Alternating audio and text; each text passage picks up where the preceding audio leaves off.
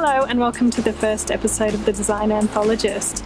My name is Diane Haynes-Smith and today I'm very excited to be spending time with the founder of Cloth Fabric, Julie Paterson.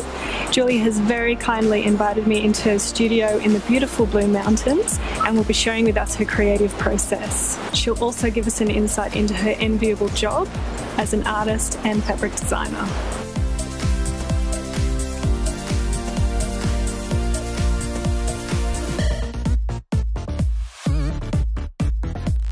Hi Julie, thank you for having me in your studio. Firstly, I'd love to hear where you get your inspiration from, although looking around your garden, I think I can see where it comes from. My inspiration comes from wherever I happen to be, which is often up here. So my garden, the view down the end of the road, down in the mountains, down at the beach if I'm down there, wherever I am.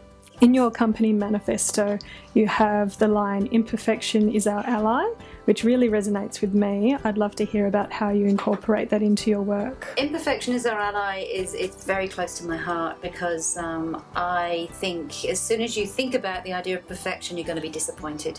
And I'm very pragmatic in my general life, in the way I work and the way I design. So imperfection allows for mistakes, and in the idea of a mistake becomes lots of opportunity, lots of potential. So imperfection equals potential.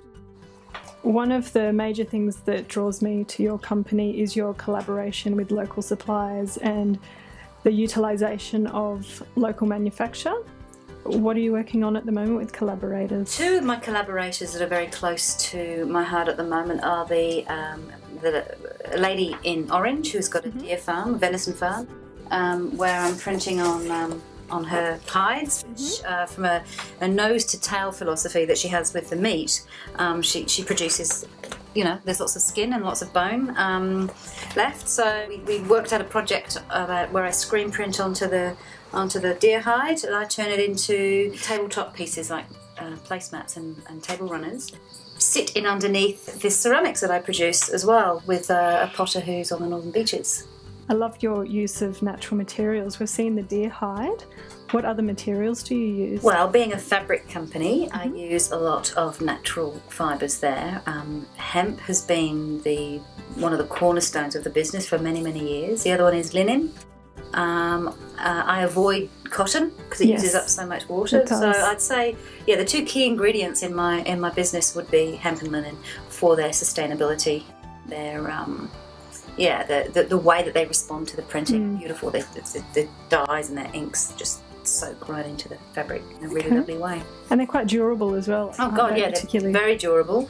Again, from a sustainable perspective, I use really high quality fabrics, so it costs a wee bit more, but you don't have to replace it anywhere near as often as you do with something that's not quite so high quality. Yeah. I'd love to hear about your latest project. I've got quite a few on the go at the moment, but the one particularly close to my heart is the range of tea towels I'm producing. We've had bushfires up here recently and lots of native animals got hurt, and so I felt that it would be a beautiful thing to put that plight out to the world, let people know how to care for them with some instructions on a tea towel and some lovely drawings that I've done. And all money raised goes to Wires, which is an organisation for the native animals, but the money is raised through my connection with the Foundation for National Parks and Wildlife, because I'm an ambassador of theirs and they're an amazing business. For people watching at home, this lifestyle appears very idyllic. I'm sure everyone would love to know any advice you'd have for them coming out of the office job into a creative job. How could they go about that? It does look idyllic. It's taken me 20 years to get to this point. It is idyllic for me. There's a lot of risk, but you have to be comfortable with a sense of risk. But I think the advice I would give would be follow your heart and don't be distracted. And if you can find out a sense of, or develop a sense of what's true for yourself by sitting with yourself a little bit, being mindful, that practice is really important to me. I know when I'm doing the right thing, and when you're doing the right thing, risk is minimised. So that would be the advice I would give. Let's just avoid distractions, sit with yourself, and you'll get to understand what it is that you really want. 2 weeks have gone by and we're now in the inner Sydney suburb of Darlinghurst in Julie's shop, which holds all of her beautiful products.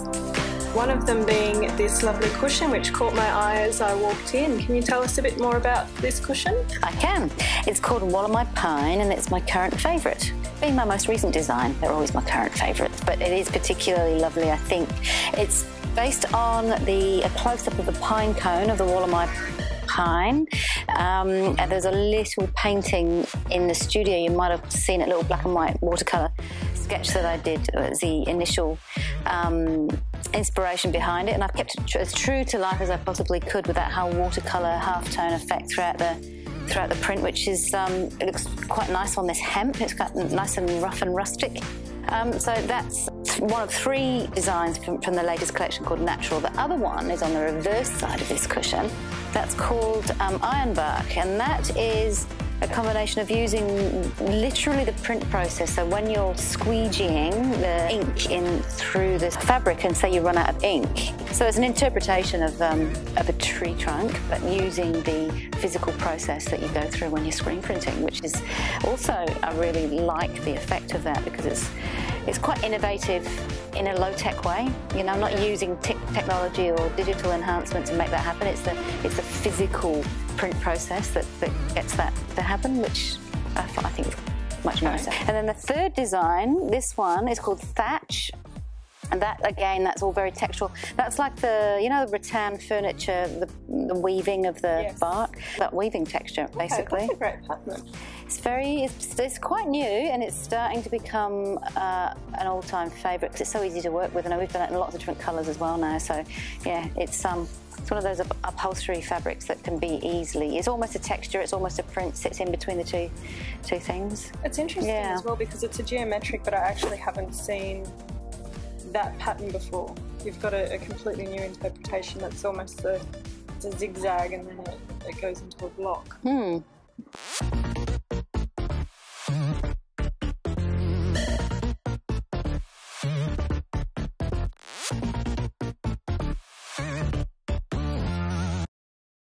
This table's a great example of what we've been talking about with the collaborations, the deer hide and even the fabric prints here. Would you like to tell us more about this? Yeah, it's a really good opportunity to show you my collaboration in situ kind of thing, because it's such an important part of the way I tick, my process. I really enjoy getting people involved along the way.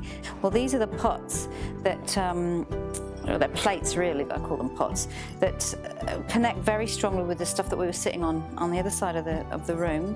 I don't know if you can pick that up, the Wallamai imprint in that plate. This looks like leather as well, I have to say. Don't know if it would come across like that on the film, but it's pressed stoneware with an oxide rubbed into the top, but this Wallamai leaf pressed in. I think in the 70s kids used to do it at school, that pressing it in. It's very basic, but something really tactile. It sits really beautifully with my hemp and the printed linens.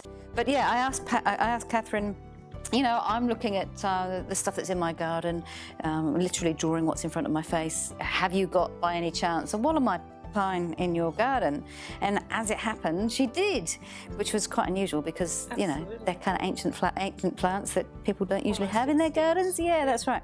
All of my fabric is printed in a tin shed out of town by a man producing it by hand. Well, one man on one side of the table, the other man on the other side of the table, screen printing. You might have done a little bit of that at school, I think.